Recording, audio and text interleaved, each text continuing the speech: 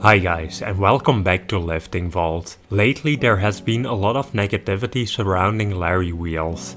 People are acting like he's some washed up old powerlifter that can't compete with a new generation. But Larry has held a sleeved record in 3 separate weight classes. And today he still holds one of the highest sleeved Wilks scores of all time. And it was only last year that he broke arguably the most impressive sleeved record of all time. But people seem to forget quickly, and in the past year when Larry took some time away from the sport, the opinions about Larry changed, and now he's coming back for a wrapped meet. And many people say he's only a shadow of the lifter that we saw last year. So let's have a look if this actually has some truth to it, starting with his best lifts in competition. Larry's best squat and bench were both set in the same meet. And that was the meet where he broke the 140 kg world record. But even though he was at his all-time strongest there, he only got 2 good deadlift attempts in. And he was forced to skip his third because he had torn his hand.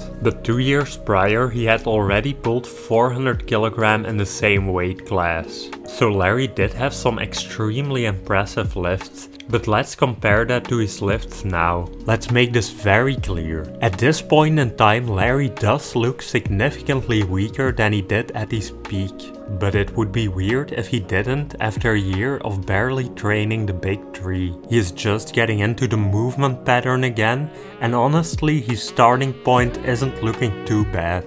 That combined with the fact that in the last year he was probably supplementing with way lower dosages means that he could be coming back faster than expected. And during that period he has also lost a lot of weight. So if you ask me, I wouldn't count Larry out just yet. Thanks for watching everyone, that was it for the video. Today's subscriber highlight is 13-year-old Rylan, and he was able to deadlift 92.5 kilo in competition at 47 kilograms body weight. If you enjoy watching this channel, don't forget to like and subscribe, and also check out one of the suggested videos displayed on the screen right now.